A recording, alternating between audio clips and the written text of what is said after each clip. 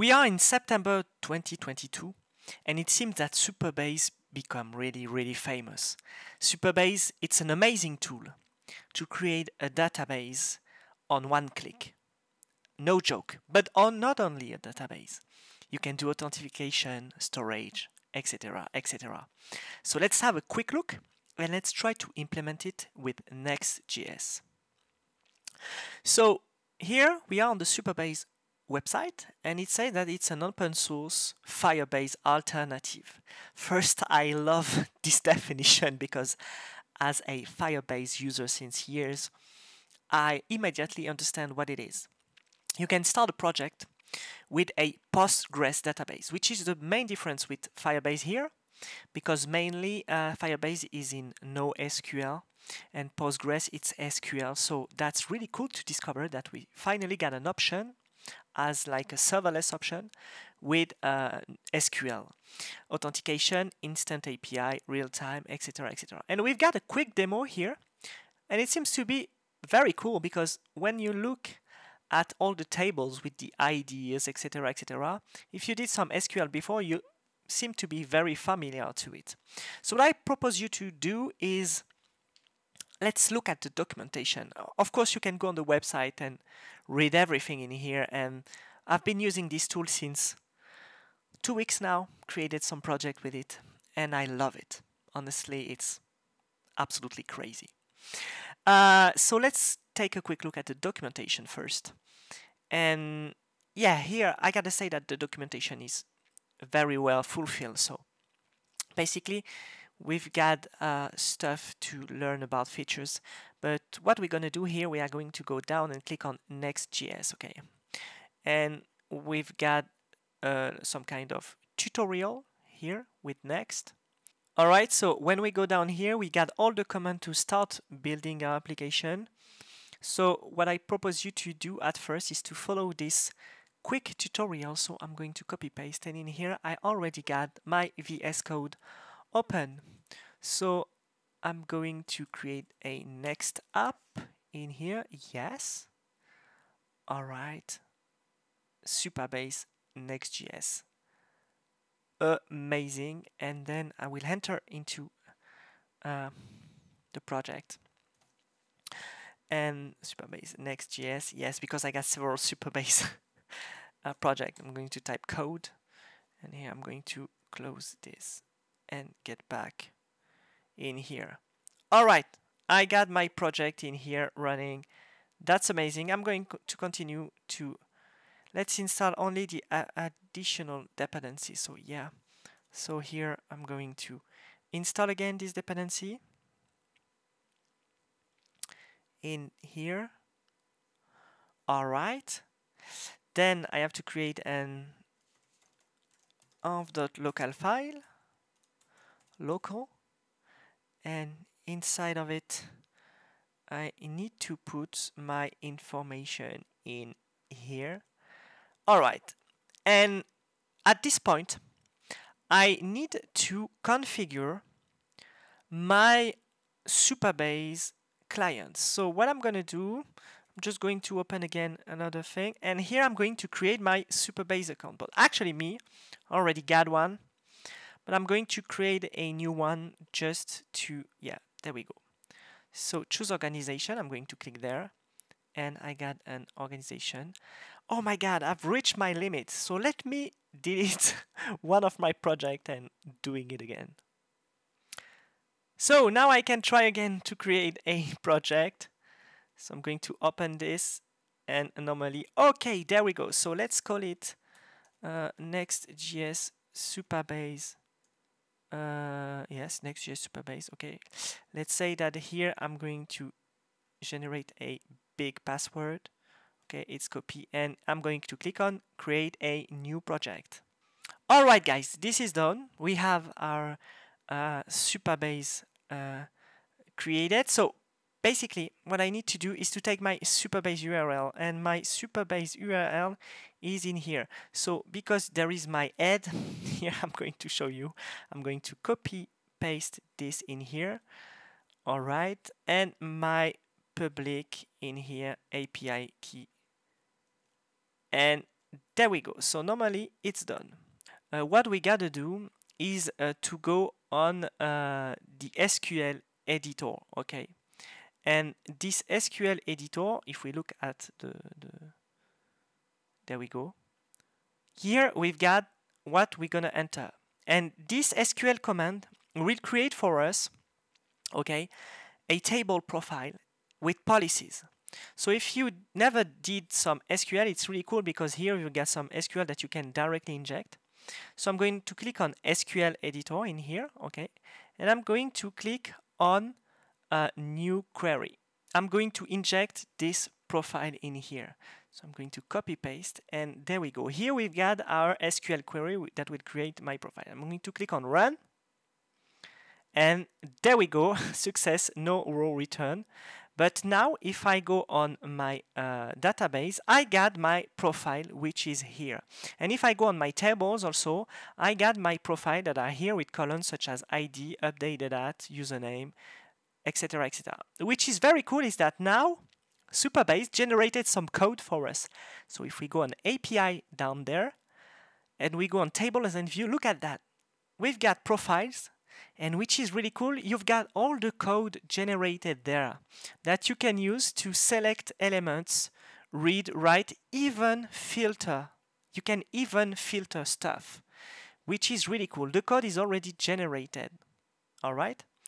So we can continue. Now I've got to create this utils Supabase client. I'm going to create a new folder called utils, and in utils I'm going to touch, what is the name? Supabase client .js. There we go. And if I open it, I got it there. And in here, all right, so I'm going to import the client. So let's create client from Supabase, Supabase.js. There we go. So I got my client just there. Then I will, of course, so this one I'm going to copy paste, then have my two keys that I just entered. Okay. And at the end, I'm going to export const Supabase.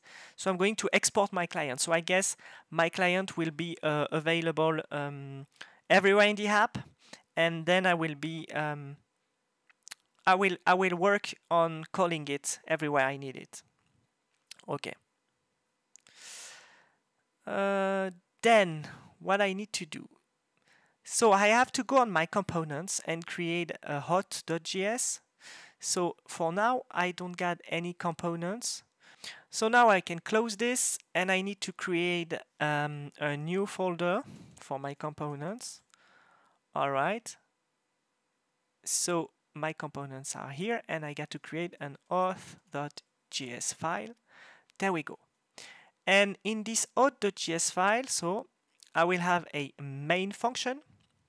Okay, so this main function will be exported. So export default function auth. All right, and in here I will have to import, okay, from React my user state and of course my Supabase client.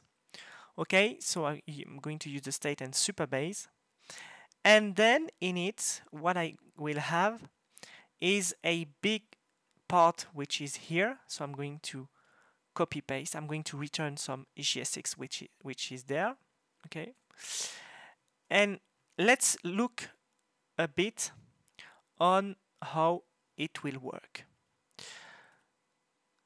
So basically, I will have my state loading in here that will handle the loading, I guess, the email, and then this login function. And which is cool in here, we have a try catch.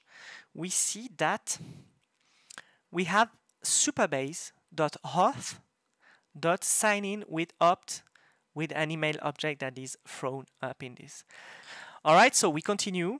Then we will have an account page. So I'm going to copy paste to go faster in here. Account.js. And here it's basically the same. We have several functions to get the current user. So we see that we can call the hot and get session function. Then we can be get the current user, which is the function in here. And what we're going to do, we are going to call Supabase, and we are going to go to the database from file with the select option, etc., etc., to get our username. Then we will set the data from the username. Then the latest page is the index page, so I go there and I create my, well, actually it's already created, so I can delete this mistake. There we go. Here we've got our application there, and what I'm going to do simply, I'm going to copy paste all this code and change it by this. All right, that's amazing. Now I'm going to type npm run dev, and I hope it's going to work. Okay, I got my application running in there, and I'm going to open my localhost 3000. And look at that. That's so cool. I got my app running. So let's try now to create our first account, actually, because there's nothing in here. And if I go on my authentication part, there is no user register. So normally, I should type fake email test at yopmail.com, and it will send to me a magic link, and there we go. If I go on my auth and I reload, we see that here I got a waiting for verification fake test email, which is really cool. And yeah, let's go.